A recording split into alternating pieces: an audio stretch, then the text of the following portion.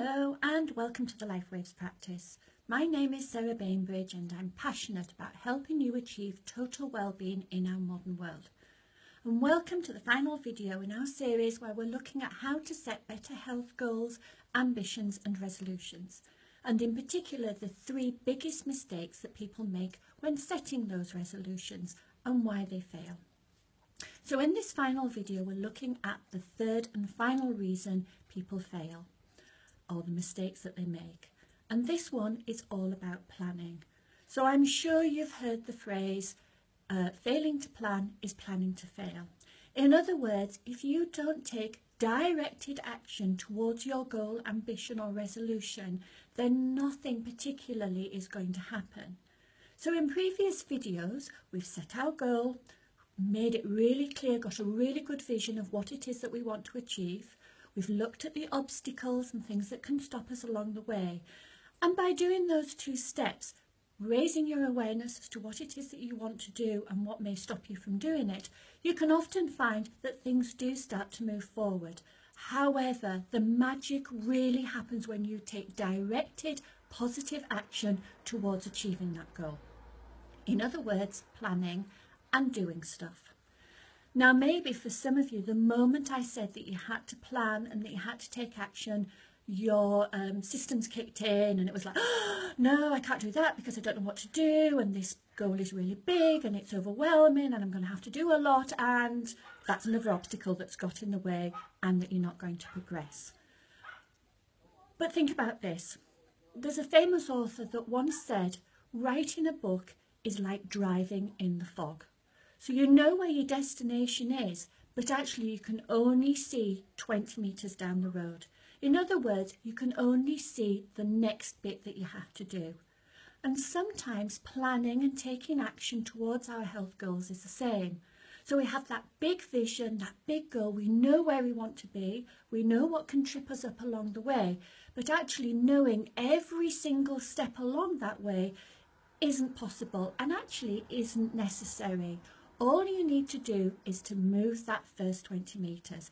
In other words, take those first few steps.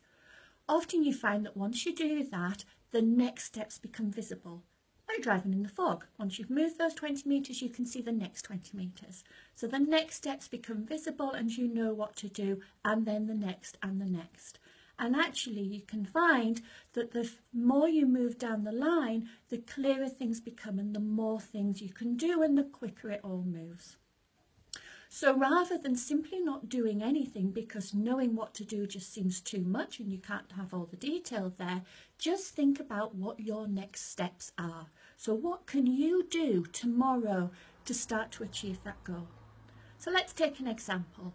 Maybe your goal was to eat more healthily. So what's the first thing that you could do?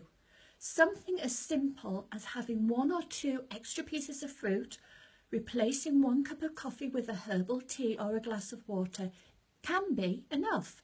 You are moving towards that healthy eating, but without it being overwhelming. Once you've done that for a couple of days, your confidence rises, things start to get better, you start to feel a little bit better, and the next steps become more obvious and seem less overwhelming. So I hope you can see that you can start to take action without necessarily having a detailed plan, but key is take action, do something. So just to recap over the last 3 videos, we've looked at setting a clear vision for your goal or your ambition or your resolution. What is it that you want to achieve? What does it look like? What does it feel like? What are you going to be able to do once you've achieved that?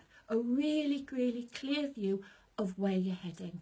We've then looked at some of the obstacles and things that can get in our way. So these can be our thoughts and our views on things, or these can be actual, if you're looking at physical symptoms, they can be actual things that are causing those symptoms.